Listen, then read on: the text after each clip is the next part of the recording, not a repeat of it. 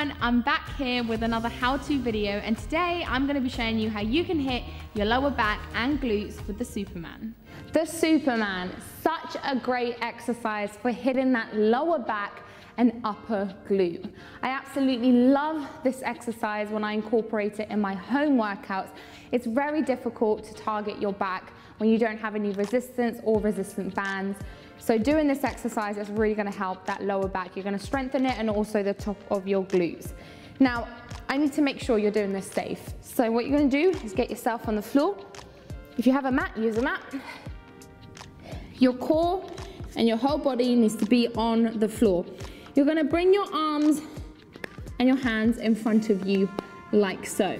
Your feet are not going to be together. You want to separate them about shoulder width apart, just like so. You want to be like a small starfish, essentially.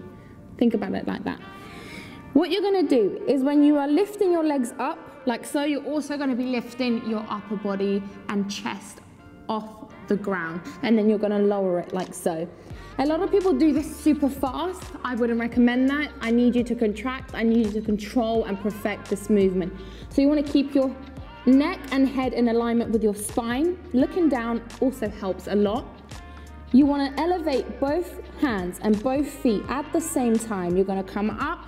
You're going to contract and squeeze your glutes. Hold for 3 seconds, 4 seconds. Come back down. And yet again, just like so. That's the Superman. A lot of people put their arms up as well, but I just find this a bit more comfortable.